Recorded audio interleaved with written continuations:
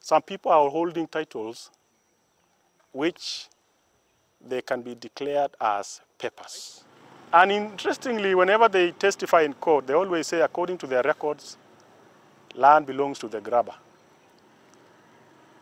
But what is it on ground? According to the ground report, what is it saying? So they should be coming to the ground before approving any such parcels of land. We will punish those officials. They will compensate the grabbers. The building is sitting on an area where environmentally the pipes are supposed to pass through. So we ask yourself one question. Do we need to leave the building here and we stop serving over 500,000 people who need this water? Or we need to leave the building here and the percentage of people who need water will suffer? So the building must just be brought down.